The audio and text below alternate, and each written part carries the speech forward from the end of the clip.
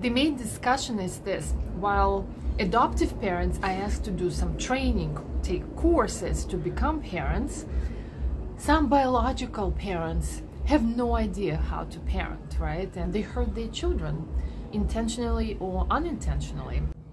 Hello humans of the world, this is Marina with Startup Human channel, and today we will talk about, do parents need a license to practice their parenthood, but also other things, because it's mainly about catching up.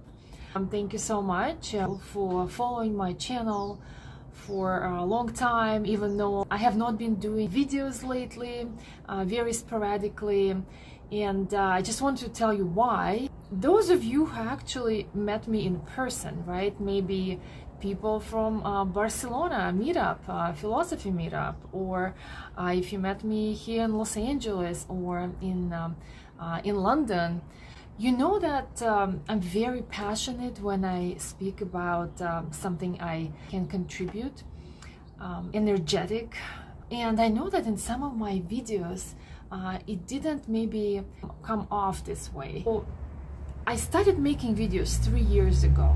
It was exactly November 2020, that COVID year. I took 1 month off work and I dedicated myself to actually doing my NLP Master Practitioner training. I was so pumped up with energy. I was like, yes, let's do it. A lot of really cool ideas came to my mind. I was like, I need to make videos and maybe make an video training. And guess what? The moment I took camera, everything changed.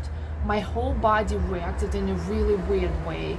I was shaking, I was sweating, I was forgetting words. I didn't know what it was. I actually sat down and I cried.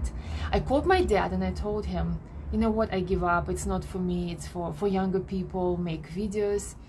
And yeah, I do give up. And he was laughing at me, of course, with his weird sense of humor. He said, oh, maybe it's a little bit too early to give up after one day. You can try a little longer.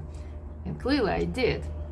So I used my NLP skills to find out what's going on, why I have this resistance subconsciously in my body to making videos. Turns out that when I was 12 years old, I had this really traumatic experience speaking my truth to a group of students, and clearly they didn't like it. They threatened me, and since then my body imprinted that experience, and every time I had to go public with some of my speaking, my body would react this way.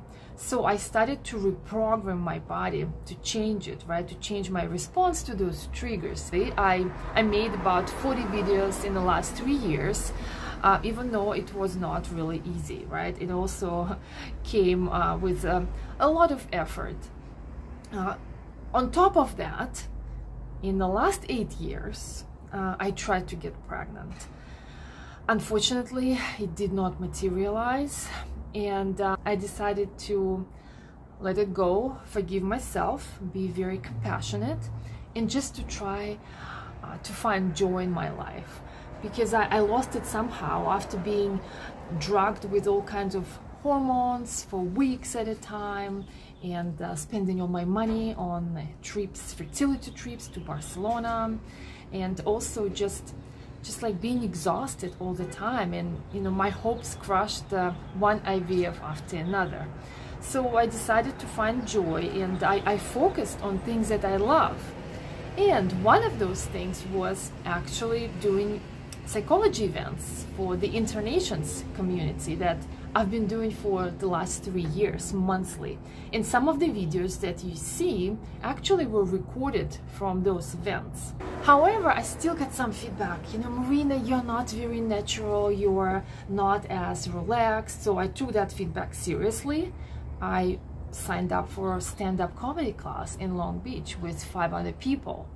And guess what? When the time came to present on stage, I just couldn't do it. I realized small steps first, and again, with every video I'm trying to be more relaxed, more spontaneous, more passionate, right? But again, be patient with me if it does not come very soon, very quickly. what makes me going, if my body responds to making videos negatively, and you know, I physically didn't feel well. And I'll tell you this, I think it's the idea that came to me in 2010 when I realized that the way we teach humans to survive in this world is completely wrong, and we need to launch this new school, new education on how to forgive our parents, how to overcome limiting beliefs, and just become better humans. And some of you, if you read the book by Elizabeth Gilbert, Big Magic, you remember, right?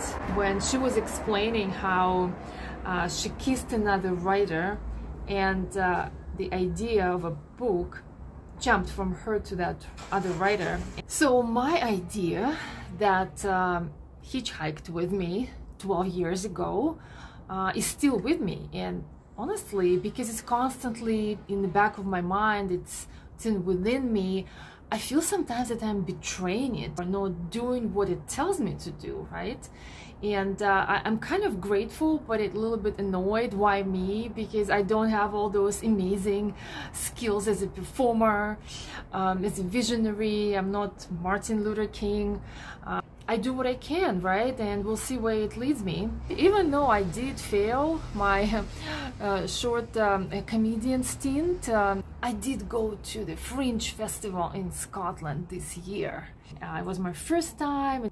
In 5 days, I watched 12 shows. A lot of what they're talking about is based on them being heartbroken, either from their childhood relationships or from their already adult relationships. Talking about it and playing it in their minds back and forth and trying to find answers. And the answer to many of those questions is creating boundaries and properly adulting, so shifting responsibility from other people, from our parents to ourselves, right? Alexandra, George, and Laura, you know who I'm talking about. Yes, it applies to you. Check out the list of shows I attended, and I definitely learned something from each of them in their life experiences. And also a preoccupation with romantic love. It was fascinating, and at the end I came to the girl who presented, and I told her that, you know, you can change it all. Yeah, you will not have an interesting show like this because you won't make those mistakes, but you will find love, what you're really craving. So that's one interesting takeaway from this. All right, and now on to the main topic of the day. One of my biggest highlights from this trip to London in Scotland. While in London, I went on a walking tour called Marx Walking Tour. You know Karl Marx, the author of The Capital. And he used to live in London, and we checked out the buildings where he lived. Tour guide is very knowledgeable, and his name is Heiko. He took us to the museum bar where Karl Marx used to have drinks with his friends, and we had a couple of drinks there as well. Then he told us that he was going to the Speaker's Corner. For those of you who don't know, it's a place in London, Hyde Park, one of the corners of the park, where people can actually exercise free speech. You can talk about anything you want, and other people come to listen to you on all kinds of controversial topics. Since 1872, and very many famous people spoke there, including politicians and social activists. Heiko said that he was going, and I asked to go with him. Unfortunately it rained, so I came the following week on Sunday, right? And he had his own chair or stool. He would come and present, and his topic was about COVID-19 and how people had to get vaccinated against their will because of the government. So feel free to check out this video.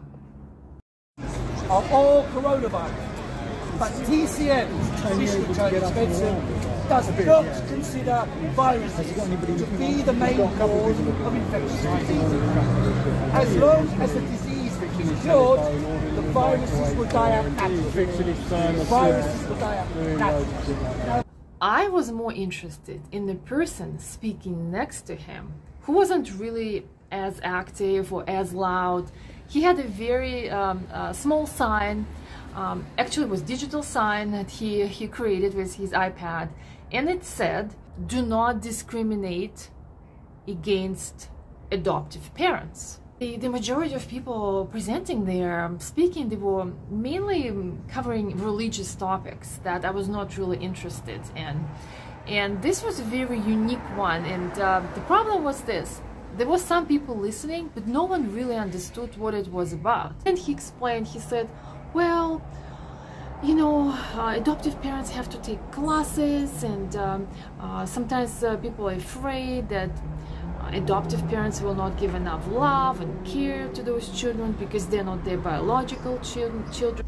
So when we asked more questions, the guy, I still don't know his name, he said, okay, all adoptive parents have to take classes, okay? But non-adoptive parents don't get prepared for parenthood, right? Or they don't take any classes on parenting. And immediately there were some parents in the crowd who were like, look at my children, they're right here, you know, they're great, and they can tell you that they, you know, love me. And the sign was very unclear and ambiguous, okay? I said to the guy, you know, I think that what you're really trying to say, we need to offer or ask for compulsive education to all parents. And of course, immediately there was a person in the crowd who said, lady, no, it's not the sign that's incorrect, it's that you are slow. You're just not getting the sign. I said, no, I listened for a while, I stood here for a while, and it's not just me, other people also asking the same question. The sign has to be more clear. And then I explained, I said, you know, I'm a psychologist, and I know that children need to forgive their parents because they have some negative memories, they have some resentment, and yeah, if all parents were prepared at least for parenting, that would help in this issue. So guess what? The speaker, and he changed the sign. He changed it to compulsive education to all parents. There was a really interesting discussion. I did not record it because I was really participating in it, but one guy came to me, his name is Francis, he's from London. He told me that he could not forgive his parents because they followed the requirements on COVID. They actually stayed away from him. They listened to the government and isolated themselves during COVID, and it ruined his relationship with them. So he can't forgive them, and their relationship is really bad right now, and he's really, you know, looking for any kind of help.